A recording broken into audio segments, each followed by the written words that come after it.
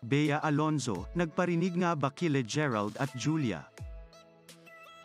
Nitong linggo lamang ay umamin si Gerald Anderson patungkol sa totoong namamagitan sa kanilang dalawa ni Julia Barretto.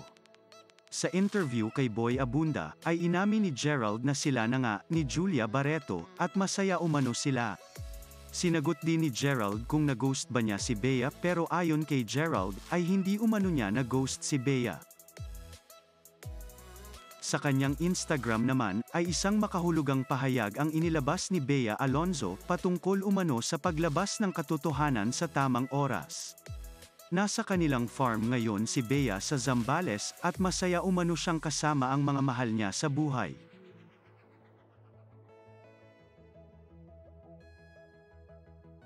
You are happy. Yes, it was. Are you happy because of Julia Barretto? I mean, I'll put it very straight. And I say it with so much love. You know, I really say it with so much love. Are you happy because of Julia? Very happy.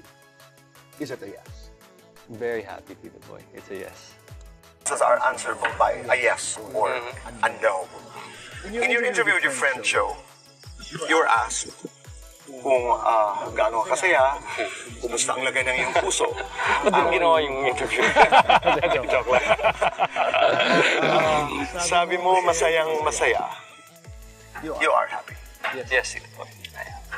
Are you happy because of Julia Barretto? I mean, I'll put it very straight. And I say it with so much love. You know, I really say it with so much love. Are you happy because of Julia? Very happy. Is it a yes? Very happy, Tito Boy. It's a yes. Yeah. I'm also very happy for you. Thank you.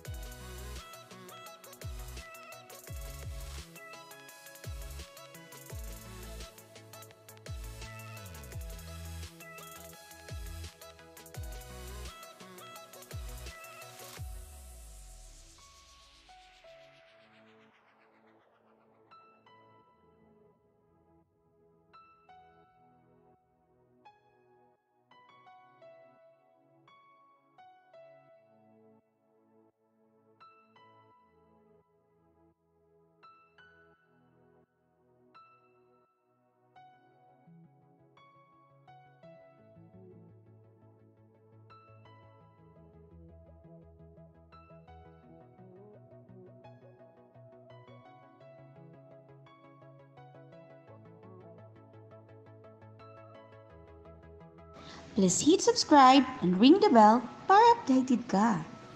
Dito ka na sa cute.